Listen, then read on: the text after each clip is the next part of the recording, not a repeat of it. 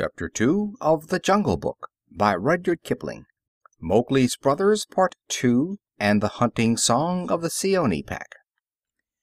And that is how Mowgli was entered into the Seeonee wolf pack for the price of a bull and on Baloo's good word. Now, you must be content to skip 10 or 11 whole years and only guess at all the wonderful life that Mowgli led among the wolves, because if it were written out it would fill ever so many books.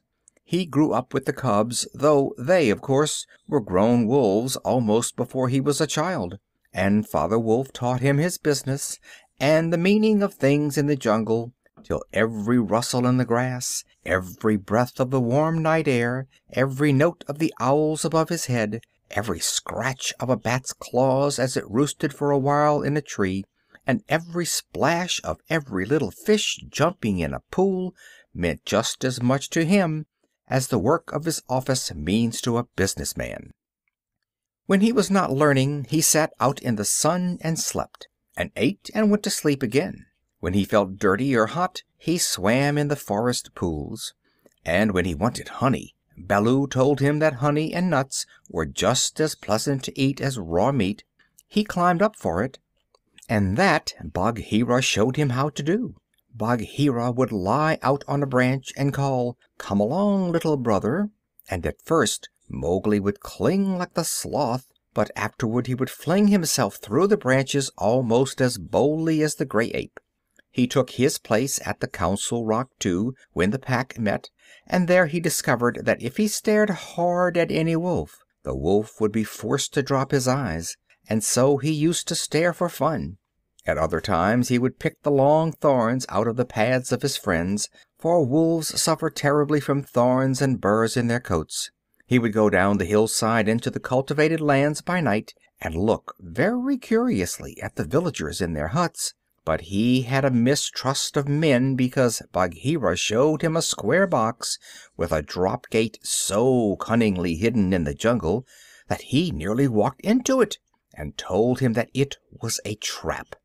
He loved better than anything else to go with Bagheera into the dark warm heart of the forest, to sleep all through the drowsy day, and at night see how Bagheera did his killing. Bagheera killed right and left as he felt hungry, and so did Mowgli, with one exception. As soon as he was old enough to understand things, Bagheera told him that he must never touch cattle, because he had been bought into the pack at the price of a bull's life. "All the jungle is thine," said Bagheera, "and thou canst kill everything that thou art strong enough to kill, but for the sake of the bull that bought thee, thou must never kill or eat any cattle, young or old. That is the law of the jungle." Mowgli obeyed faithfully, and he grew and grew strong, as a boy must grow who does not know that he is learning any lessons, and who has nothing in the world to think of except things to eat. Mother Wolf told him once or twice that Shere Khan was not a creature to be trusted, and that some day he must kill Shere Khan. But though a young wolf would have remembered that advice every hour, Mowgli forgot it because he was only a boy, though he would have called himself a wolf if he had been able to speak in any human tongue. Shere Khan was always crossing his path in the jungle, for as Akela grew older and feebler, the lame tiger had come to be great friends with the younger wolves of the pack, who followed him for scraps, a thing Akela would never have allowed if he had dared to push his authority to the proper bounds. Then Shere Khan would flatter them, and wonder that such fine young hunters were content to be led by a dying wolf and a man's cub. "They tell me," Shere Khan would say, "that at council ye dare not look him between the eyes," and the young wolves would growl and bristle. Bagheera, who had eyes and ears everywhere, knew something of this, and once or twice he told Mowgli in so many words that Shere Khan would kill him some day. Mowgli would laugh and answer, "I have the pack, and I have thee, and Baloo, though he is so lazy, might strike a blow or two for my sake. Why should I be afraid?" It was one very warm day that a new notion came to Bagheera, born of something that he had heard. Perhaps Ikki the porcupine had told him, but he said to Mowgli when they were deep in the jungle, as the boy lay with his head on Bagheera's beautiful black skin, "Little brother, how often have I told thee that Shere Khan is thy enemy?" "As many times as there are nuts on that palm," said Mowgli, who naturally could not count. "What of it? I am sleepy, Bagheera, and Shere Khan is all long tail and loud talk, like Mao the peacock. But this is no time for sleeping. Baloo knows it, I know it, the Pack knows it, and even the foolish, foolish deer know. Tabaqui has told thee too."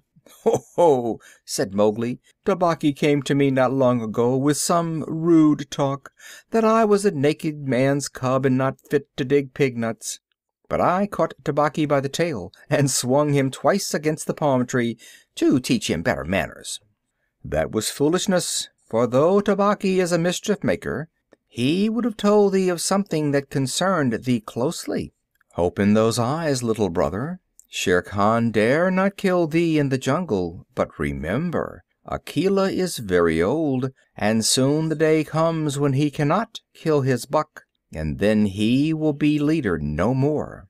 Many of the wolves that looked thee over when thou wast brought to the council first are old too, and the young wolves believe, as Shere Khan has taught them, that a man cub has no place with the Pack. In a little time thou wilt be a man." "And what is a man that he should not run with his brothers?" said Mowgli. "I was born in the jungle. I have obeyed the law of the jungle, and there is no wolf of ours from whose paws I have not pulled a thorn. Surely they are my brothers." Bagheera stretched himself at full length and half shut his eyes. "Little brother," said he, "feel under my jaw." Mowgli put up his strong brown hand, and just under Bagheera's silky chin, where the giant rolling muscles were all hid by the glossy hair, he came upon a little bald spot. "There is no one in the jungle that knows that I, Bagheera, carry that mark, the mark of the collar. And yet, little brother, I was born among men, and it was among men that my mother died, in the cages of the king's palace at Oodeypore. It was because of this that I paid the price for thee at the council when thou wast a little naked cub. Yes, I too was born among men. I had never seen the jungle. They fed me behind bars from an iron pan, till one night I felt that I was Bagheera the panther, and no man's plaything, and I broke the silly lock with one blow of my paw and came away. And because I had learned the ways of men, I became more terrible in the jungle than Shere Khan. Is it not so?" "Yes," said Mowgli. "All the jungle fear Bagheera, all except Mowgli." "Oh, thou art a man's cub," said the Black Panther very tenderly, "and even as I return to my jungle, so thou must go back to men at last, to the men who are thy brothers, if thou art not killed in the council." "But why? But why should any wish to kill me?" said Mowgli. "Look at me," said Bagheera, and Mowgli looked at him steadily between the eyes. The big panther turned his head away in half a minute. "That is why," he said, shifting his paw on the leaves. "Not even I can look thee between the eyes, and I was born among men, and I love thee, little brother.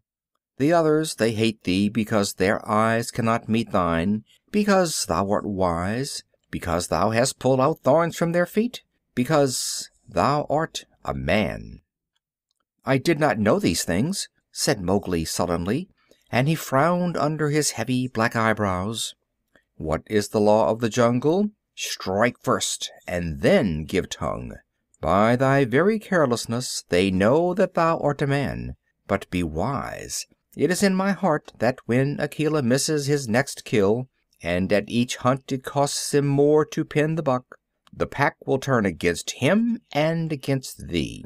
They will hold a jungle council at the rock, and then I have it," said Bagheera, leaping up.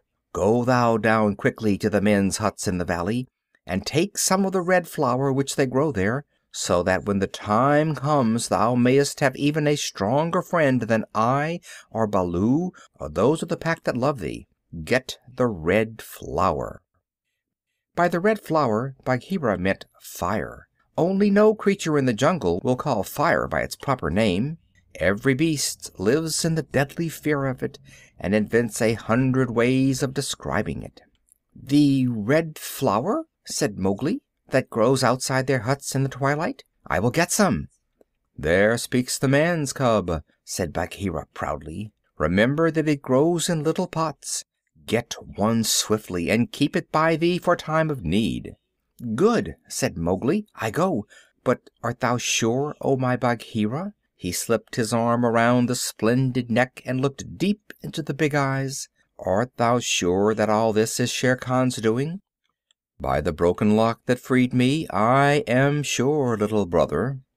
"Then by the bull that bought me, I will pay Shere Khan full tale for this, and it may be a little over," said Mowgli, and he bounded away.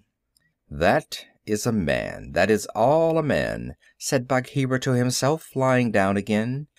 "Oh, Shere Khan, never was a blacker hunting than that frog hunt of thine 10 years ago." Mowgli was far and far through the forest, running hard, and his heart was hot in him. He came to the cave as the evening mist rose, and drew breath, and looked down the valley. The cubs were out, but Mother Wolf, at the back of the cave, knew by his breathing that something was troubling her frog. "What is it, son?" she said. "Some bat's chatter of Shere Khan," he called back. "I hunt among the plowed fields tonight." And he plunged downward through the bushes to the stream at the bottom of the valley. There he checked, for he heard the yell of the pack hunting, heard the bellows of a hunted Sambur, and the snort as the buck turned at bay. Then there were wicked, bitter howls from the young wolves. "Akela! Akela! Let the lone wolf show his strength! Room for the leader of the pack! Spring, Akela!" The lone wolf must have sprung and missed his hold, for Mowgli heard the snap of his teeth, and then a yelp as the Sambur knocked him over with his forefoot. He did not wait for anything more, but dashed on, and the yells grew fainter behind him as he ran into the croplands where the villagers lived. "Bagheera spoke truth," he panted, as he nestled down in some cattle fodder by the window of a hut. "Tomorrow is one day both for Akela and for me." Then he pressed his face close to the window and watched the fire on the hearth. He saw the husbandman's wife get up and feed it in the night with black lumps, and when the morning came and the mists were all white and cold, he saw the man's child pick up a wicker pot plastered inside with earth, fill it with lumps of red-hot charcoal, and put it under his blanket, and go out to tend the cows in the byre. "Is that all?" said Mowgli. "If a cub can do it, there is nothing to fear." So he strode round the corner and met the boy, took the pot from his hand, and disappeared into the mist, while the boy howled with fear. "They are very like me," said Mowgli, blowing into the pot as he had seen the woman do. "This thing will die if I do not give it things to eat." And he dropped twigs and dried bark on the red stuff. Halfway up the hill he met Bagheera with the morning dew shining like moonstones on his coat. "Akela has missed," said the panther. "They would have killed him last night, but they needed thee also. They were looking for thee on the hill." "I was among the plowed lands. I am ready. See!" Mowgli held up the fire pot. "Good. Now I have seen men thrust a dry branch into that stuff, and presently the red flower blossomed at the end of it. Art thou not afraid?" "No. Why should I fear? I remember now, if it is not a dream, how, before I was a wolf, I lay beside the red flower, and it was warm and pleasant." All that day Mowgli sat in the cave tending his fire pot and dipping dry branches into it to see how they looked. He found a branch that satisfied him, and in the evening, when Tabaqui came to the cave and told him rudely enough that he was wanted at the Council Rock, he laughed till Tabaqui ran away. Then Mowgli went to the council, still laughing. Akela the lone wolf lay by the side of the rock as a sign that the leadership of the pack was open. and Shere Khan, with his following of scrap-fed wolves, walked to and fro openly, being flattered. Bagheera lay close to Mowgli, and the fire-pot was between Mowgli's knees. When they were all gathered together, Shere Khan began to speak, a thing he would never have dared to do when Akela was in his prime. "He has no right," whispered Bagheera. "Say so. He is a dog's son. He will be frightened." Mowgli sprang to his feet. "Free People!" he cried. "Does Shere Khan lead the pack? What has a tiger to do with our leadership?" "Seeing that the leadership is yet open, and being asked to speak," Shere Khan began. "By whom?" said Mowgli. "Are we all jackals to fawn on this cattle butcher? The leadership of the pack is with the pack alone." There were yells of "Silence, thou man's cub! Let him speak. He has kept our law." And at last the seniors of the pack thundered, "Let the dead wolf speak." When a leader of the pack has missed his kill, he is called the dead wolf as long as he lives, which is not long. Akela raised his old head wearily. "Free People, and ye too, jackals of Shere Khan, for 12 seasons I have led ye to and from the kill, and in all that time no one has been trapped or maimed.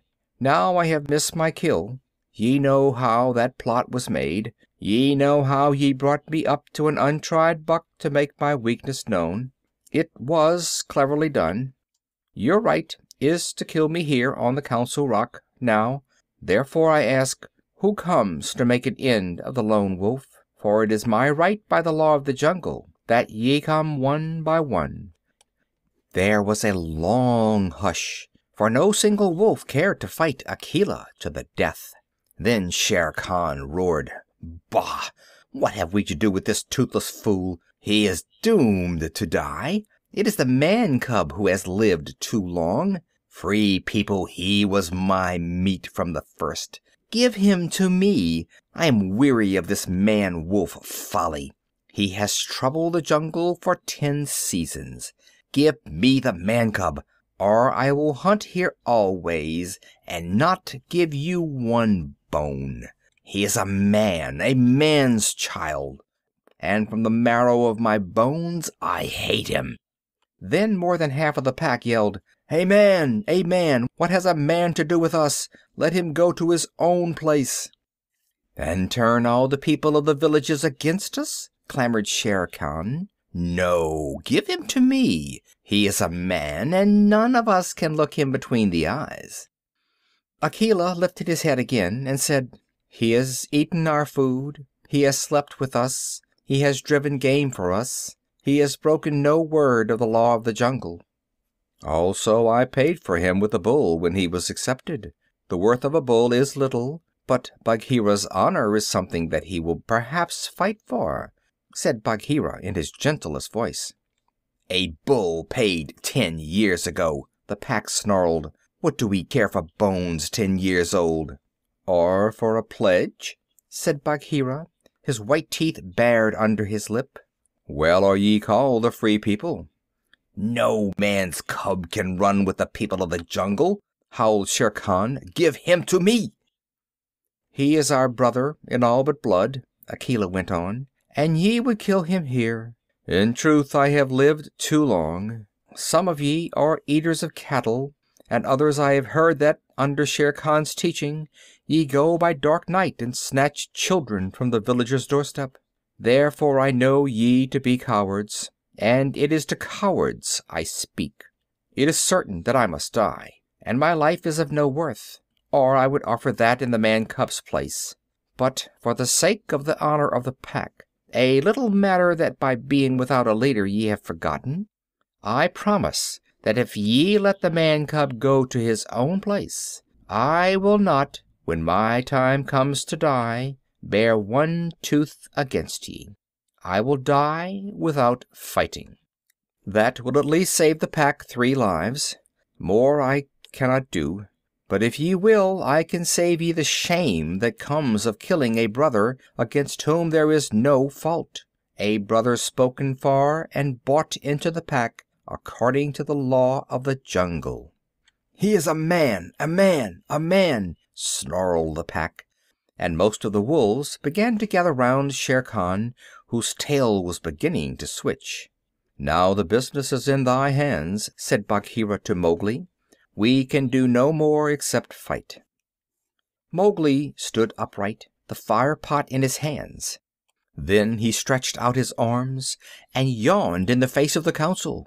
But he was furious with rage and sorrow, for, wolf-like, the wolves have never told him how they hated him. "Listen, you," he cried. "There is no need for this dog's jabber. Ye have told me so often tonight that I am a man, and indeed I would have been a wolf with you to my life's end, that I feel your words are true. So I do not call ye my brothers any more, but sag, dogs, as a man would.